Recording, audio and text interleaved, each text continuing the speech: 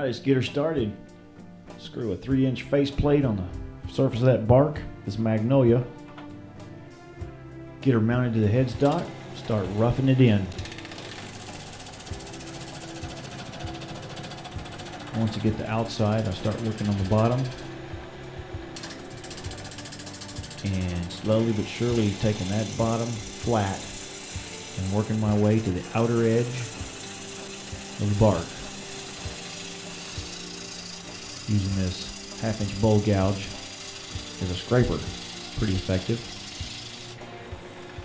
Starting to create the finished recessed bottom that doubles as a spot for my chuck to hold in. I'm going to take it off and reverse it.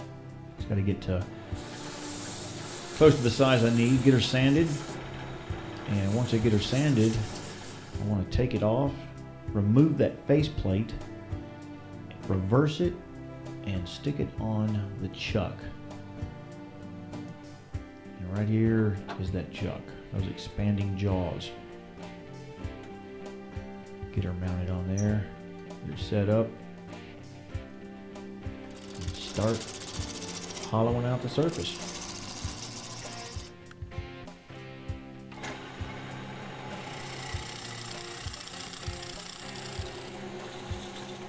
Get back on the bottom, kind of recenter it up from moving it and making a finished scrape right here.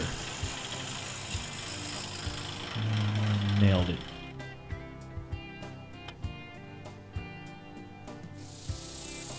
Start sanding, work my way all the way up to 800 grit. There's Lucy. And get her all good and sanded, smooth. Dry that thing off. Blow out all that sawdust and start putting on this friction-based finish.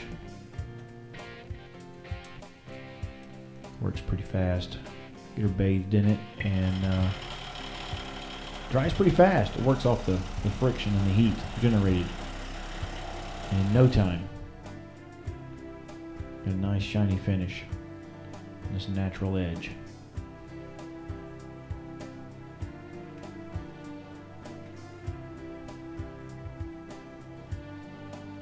And she's done.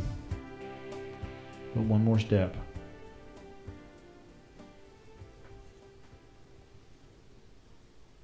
Got to get her signed. Thank you guys for watching.